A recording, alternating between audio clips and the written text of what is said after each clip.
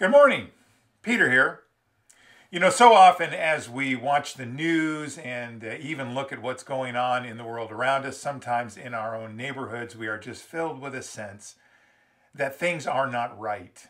They are not working as they should. And when you and I look at the world around us and just have to exclaim, that's not right. In the Christian tradition, we have a way of labeling that. And that is through the word or the concept of sin. Sin is simply missing the mark. It's when our lives and the world around us is not ordered the way God wants it to be ordered. It's not right. It's not working as it should.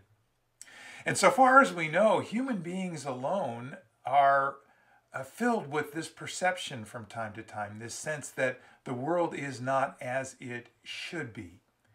And we can actually become overwhelmed by that and lock up.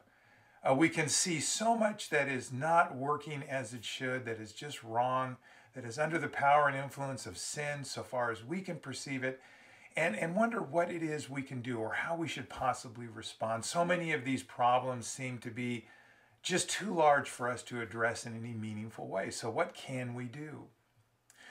Well, as I've shared with you before, there's a verse from the Apostle Paul in the 12th chapter of Romans that I've found very helpful and meaningful over the years. In the 21st verse there, the Apostle writes, "Do not be overcome by evil, but overcome evil with good." So what a wonderful thought for us to carry into the day.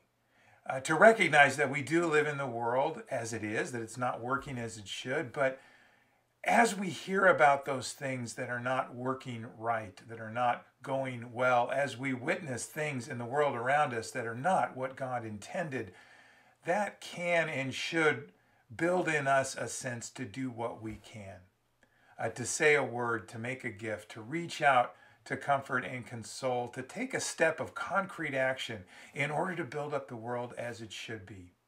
It may not seem like much, but that's what we can do.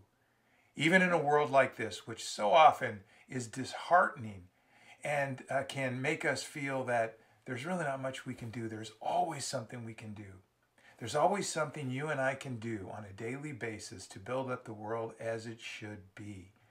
So I pray today you find an opportunity to do that in some way, to overcome evil with good, even in some small way, and in so doing bear witness to the love and the justice of Jesus Christ. Have a great day.